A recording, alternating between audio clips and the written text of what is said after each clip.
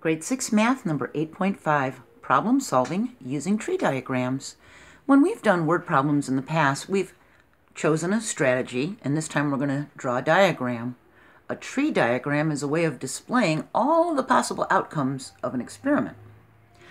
I've got my little spinner here with my hand, and I spun it one time, and the first time I spun it, it landed on green. Now, if I spin it 2 times, what do you think the next color will be? Oh, it landed on green again. So it went from green to green. So we went down this path. So this is a tree diagram. Okay? What do you think is going to happen when I spin it again?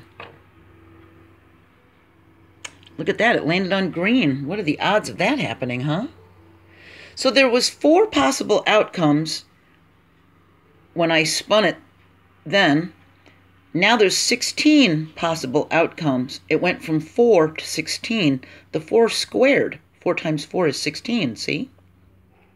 So that's a tree diagram. It shows all the possibilities coming down, see? And each time it has more branches, it squares. All right?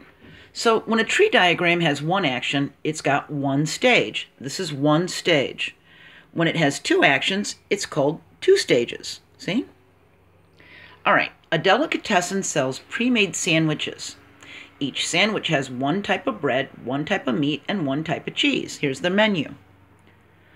So a sandwich could be, white bread with ham with cheddar, or it could be white bread with turkey with cheddar. So Emma grabbed a random sandwich. What's the probability that she chose a ham and cheddar on wheat? Well, here's all the white possibilities, and here's all the wheat possibilities. Ham with cheddar, ham with Swiss, turkey with cheddar, turkey with Swiss.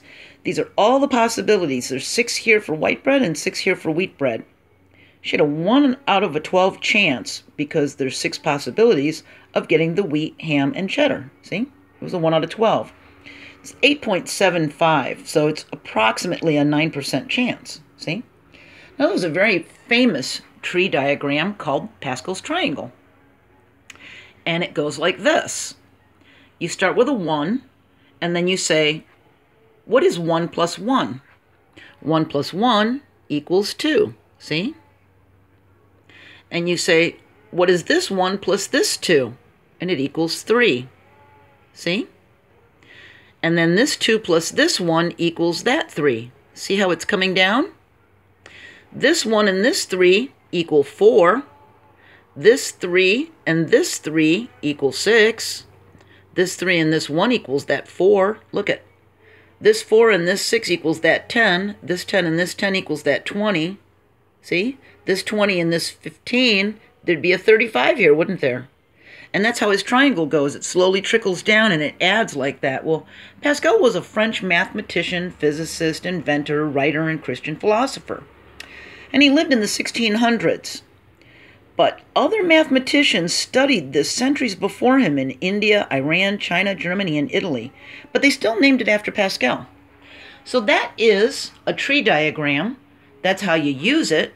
If you have a word problem and you need to figure out the chance of something, make yourself a tree diagram and then slowly make the branches going across. Count how many branches there are, and then you know that it's a 1 out of that many branches chance, see? Not very hard at all. You could do this, okay? We're going to be going on to algebra next. I hope to see you there. Bye.